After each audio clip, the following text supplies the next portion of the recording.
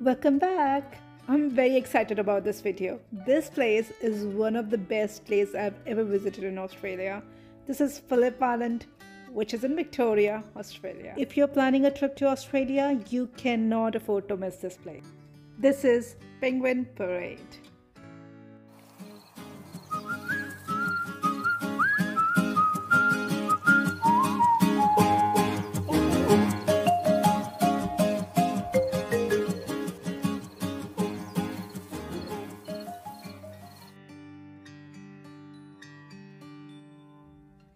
I'm here in Phillip Island for Penguin Parade, which happens after the sunset.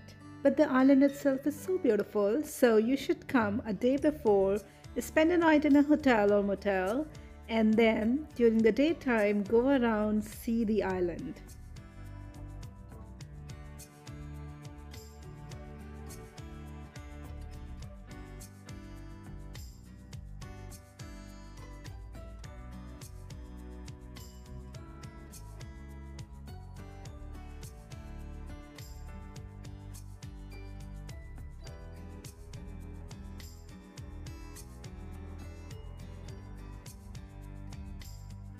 It's an island, but it doesn't mean that you have to come here via ferry or a boat. It's an island which is very well connected through roads. There are many beautiful beaches around and you can spot a lot of wildlife. Transportation wise, it's a very accessible place.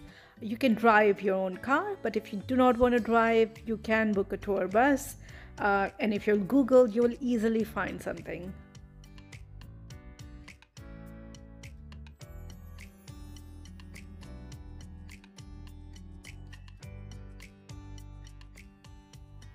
Phillip Island is just 2.5 hours away from Melbourne. So if you're coming for just 1 or 2 days as well to Melbourne, you must plan to come here.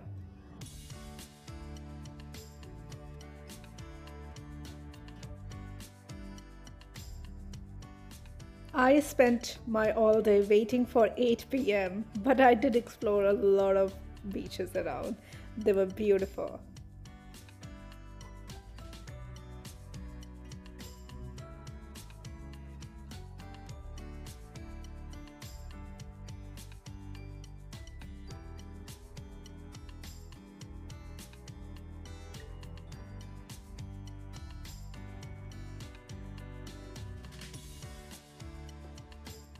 There are many different activities around here. So if you want to go to a wildlife sanctuary, that's something you can do as well.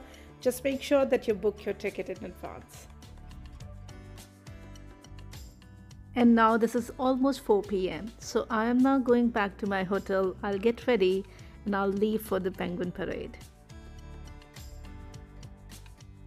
Before planning your trip to Penguin Parade, please make sure you check the month and what will be the timing of the Penguin Parade.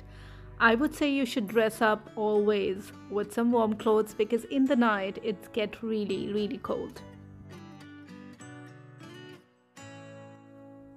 Alright, now let me tell you a little bit more about Penguin Parade.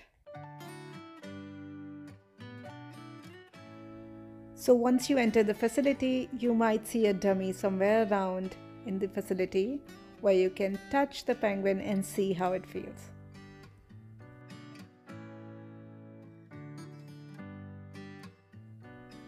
If you have come early and it's not 8 p.m. yet, you can spend time inside the facility. There's a lot of information about penguins, different type of penguins, and where all these different species of penguins are found. So a penguin that you might have seen on TV would be king or the emperor penguin. I don't think there's any other place in the world where you can see penguins that up close. But if you are aware of any other place in the world, please post it in the comments. The penguins that are found here in Phillip Island and in Australia are called little penguins. And this is all about the little penguins that you need to know. They are mainly found in Australia and New Zealand and some places in Tasmania as well. Their body length, their body weight. And this was an interesting read. The divorce rate within the penguin community is 18 to 50%. And it's because penguins are very committed in their relationship. They always remember their partners. This organization is completely self-funded, so there are tickets that you will have to buy to enter in the facility. Later in my video, I'm going to provide you information about which ticket to buy based on my experience. That might help you if you are planning to come here. This display board here was showing how many penguins arrived yesterday and at what time did they come back. So it looks like I will have to wait until 9 p.m. Well, I think you might be wondering why it's called Penguin Parade. And the answer is, when all the penguins walk back to their burrows in group, it looks like they are on a parade. So that's why it's called Penguin Parade. And this is the area which you cross from the facility towards the ocean and you go to your designated sitting arrangement. Now about the tickets. So there are 3 different types of tickets. One is general viewing, which is here, Penguin Plus, which is here, and underground viewing, which is here. So if it's in your budget, I would say get Penguin Plus ticket, because when the penguins are coming back, it's very dark. And the area where you will be sitting with the Penguin Plus ticket, there is a little bit lighting in that area, so you will get to see a lot more. And if you're lucky, you might see some chicks around in the area before the adult penguins have arrived. These are the chicks of penguins who have left to get food in the ocean. They might look bigger, but they're actually very young. They may be just few months old. You might also be wondering why these penguins leave every day and come back at the same time. Answer is, all the adult penguins, they don't spend the entire day inside their home, which are called burrows. They go outside in the ocean and they hunt food, etc., so that they can bring it back for their little ones that are staying inside the burrows waiting for their parents to come back.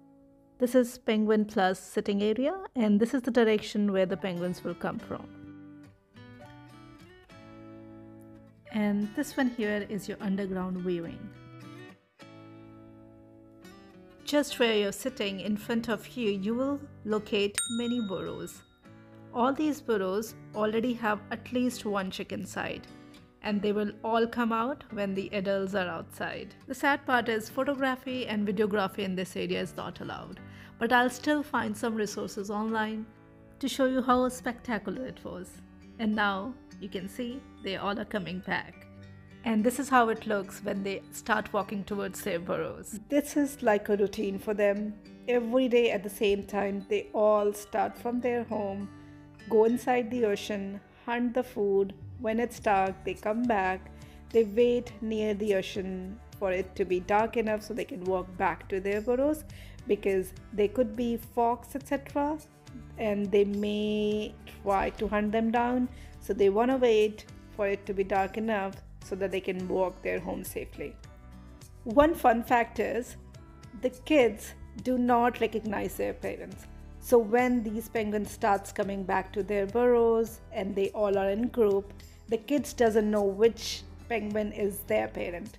So they start asking food, and that is the time when you'll start hearing a lot of noise around. But the parents, they remember who their kids are. So it will only be the parent who will eventually come and feed the chicks. These penguins have a very great sense of direction as well as very good sense of responsibility. You are now going to hear the audio of the noise that chicks make when the parents are coming back. Yes. After spending almost 7-8 hours in the ocean, they still remember where was their home and where are their kids.